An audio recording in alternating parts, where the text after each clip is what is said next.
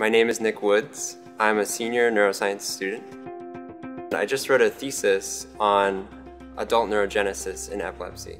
So I was trying to explore this process that was recently discovered actually in the last 15 years or so, which is the birth of new neurons in the adult brain.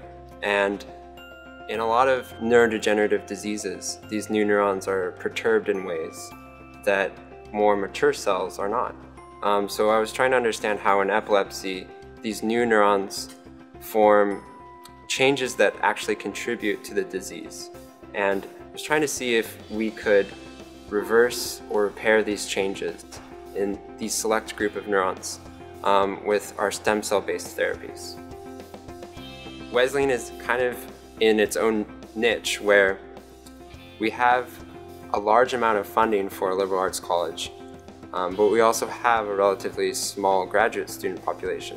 So what that means for a Wesleyan undergraduate is you're allowed access to significant experiments that you wouldn't be allowed access at other places, at other major research institutions. And as a freshman and a sophomore, if you're motivated, you can get involved with research projects that have a very high impact in the field. Basically be applying what you learn in the classroom in a laboratory space, which I think is much more exciting to be investigating a question that's new and novel and no one has investigated yet.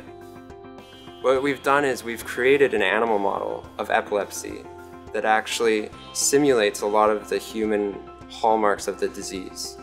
And we've also generated a transplant because in both humans and animals with temporal lobe epilepsy, there's death of certain groups of neurons.